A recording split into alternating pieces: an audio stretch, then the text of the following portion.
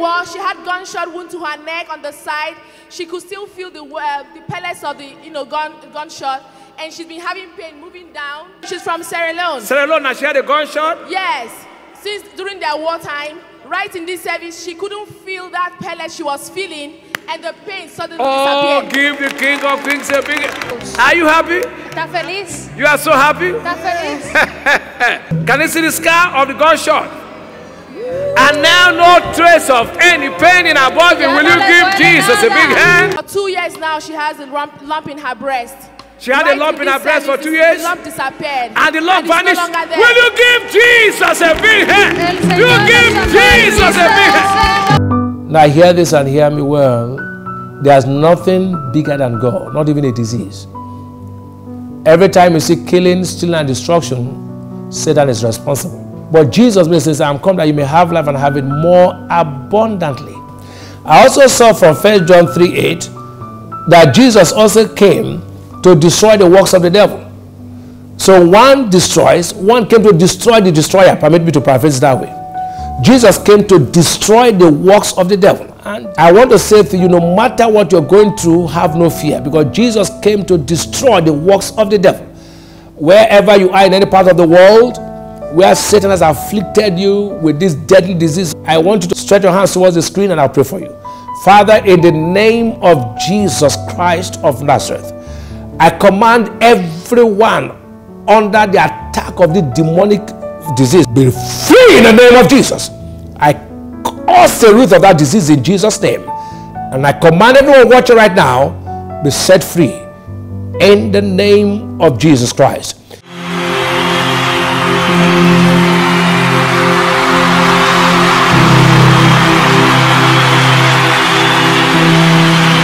Previously on Outstanding Miracles with David Ibiyeomie. When I wanted to go to the healing school that day, that very day, this headache was there.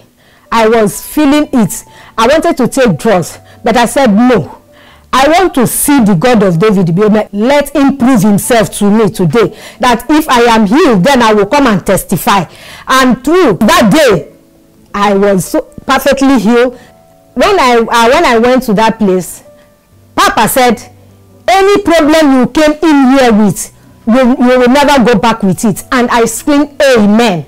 And that was how it is today. That Wednesday, Friday, Thursday, I looked around my body. There was no pain, no headache. I did not take drugs the following day. Thursday, Friday, I came back to church and give my testimony that day.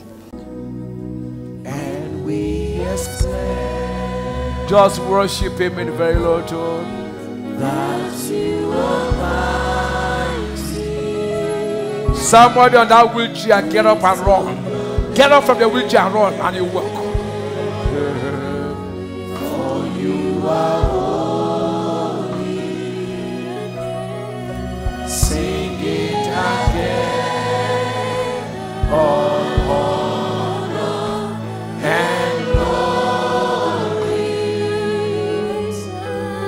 in adoration. We bow before your throne. Every sick, check your body, you are healed in Jesus' name. And everyone God healed, I am not the healer. The miracle belongs to you, but the testimony belongs to God. You don't go back with your testimony. There's someone with mass here. Look at my hand. The lady, you had this visible mass, palpable mass. Press it, the mass is gone. I know it as I know my name. That mass is gone. Press this part of your body. You had this visible mass. In the name of Jesus, as I'm talking, there's somebody healed of hemorrhoid. Somebody with hemorrhoid is healed. When you hear me say someone is not one person, somebody with hemorrhoid with copite is healed in the name of Jesus.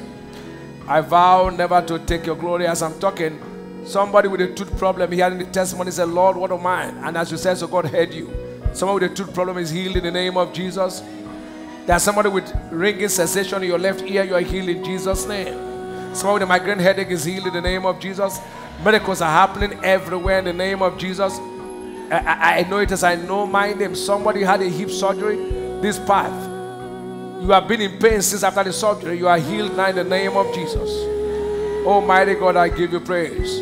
Every stammerer who came today, be healed in the name of Jesus. Everyone with a stammering tongue, I decree, speak perfectly in Jesus' name. Father, I vow never to take your glory. My name is Precious Atuze.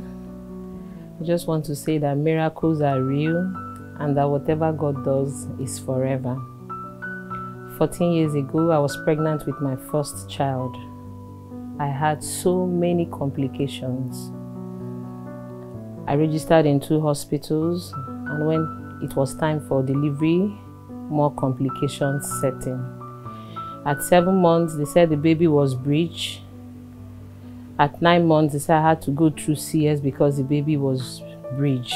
And then each time I was in labor, I would go to the hospital. When I get to the hospital, labor will cease, and the doctors will be angry, saying, "Madam, you don't know what is labor." They will send me back home. I will come back home days later, labor will set in, the same thing. And then finally, I was admitted, but not in the normal labor ward. I was admitted in the emergency ward. I was there in pains. Nobody was telling me anything. I just hang on to the word of God. And then on the 3rd day, a lady, she came, opened my folder, and then she said to me, "Madam, your baby is already dead. Let's see how we'll save your life." I told her, "No, my baby is not dead. I came here with my baby and I will go home with my baby." At that point, she became mad. She was like, "Church people, we have come. Let's see what your faith can do for you." And then she left. I don't know what she wrote in my folder. After she left, every other doctor that came, when they looked at my folder, they would just drop it and go. And at that point, I was weak, no strength. I couldn't talk. I was only communicating to my people through sign. I had come to church. Papa prayed with me. And then God started this miracle through one of the doctors. He came, he looked at me, asked me what happened. I couldn't talk. I was just giving him sign. And then he said, "You're one of our praised leaders. Don't worry, God will do something." That was how he went, brought a doctor from outside. And when the doctor came, the first thing he asked me, "Where do you worship?" I wrote Salvation Ministries. He said, "The truth is your baby is almost gone. The fertile heart cannot be found. But your pastor is a word-loaded man. Hold on to what you have been hearing, believe God, and let's see what will happen." That was on the 28th of June in the morning. And then I was wheeled into the theater. Because I was already weak, they said they wouldn't give me an injection that would make me sleep, anesthesia. They gave me something that each time I was feeling sleepy, the doctor was kept to be communicating with me, and I will be revived back. And then after the baby was brought out, all I could remember was that there were doctors on queue. When she came out, she wasn't crying. They were throwing her from one doctor to the other till he got to the last doctor at the door, and she was taken to a place called Skipu, intensive care for newborn babies. And I was there. And as they were trying to stitch me back, all of a sudden convulsion started. And then the doctor in charge asked me again, "Who is your pastor? Who is with your phone?" I wrote down that my pastor is David Ibiyeomie and that my sister is with my phone. So they sent for my sister, took the phone, and when the phone was brought, he asked me who to call, who did I save, and I told them, "Papa, David Ibiyeomie assigned Pastor Samson to do a follow-up on me." Normally, males are not, except doctors, males are not allowed into the theater. But that day, the God of David Ibiyeomie broke protocols for my sake. Pastor Samson was allowed into the theater, and at that point I was convulsing terribly. And immediately he came in, he just smiled and said, "Devil, this battle is already won." And he said, "Peace, be still." All I could remember was I slept off, and when I woke up, I found myself in the ward. A week later, my baby was brought to me. We stayed in the hospital 2 weeks, and today, 14 years later, that's my miracle. Is still alive, strong, healthy. Presently, she's in SS2. I want to say that the God of David Ibiyeomie is a miracle-working God, and whatever he does is forever. Thank you, Jesus. My name is Christabel Atuzi. I'm alive and I'm in SS2. I want to thank God for the miracle he did 14 years ago. I'm strong, I'm healed and healthy, I'm okay. I was actually supposed to be dead, but here I am alive today, thanking God for what he did.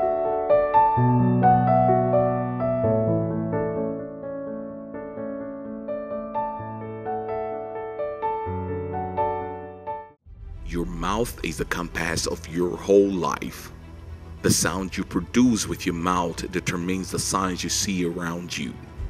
Miracle in Your Mouth, written by David Ibiyeomie, is that book you need to shape your destiny. In this book, you will learn the creative force of the mouth, tongue, commander of signs, releasing the force of faith, and retaining your miracle. It is that book you need to create the future you've been longing for. Grab your copies at our Knowledge Center, satellite churches, and any leading bookstores around you. To order online, visit www.smhos.org or call 0703-894-5714. The resurrection power can only work for those who are born again. Except a man be born again, he cannot see the kingdom of God. Let no man deceive you. Hell is real and heaven is real. Pray this prayer after me wherever you are. You've not accepted Jesus. Say after me. Lord Jesus,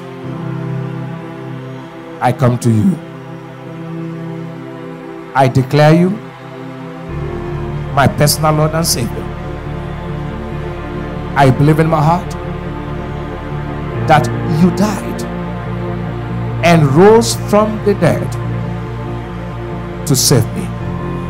Right now, with my mouth, I have confessed you. Thank you, Father, for saving me. In Jesus' name, amen. Thanks for watching.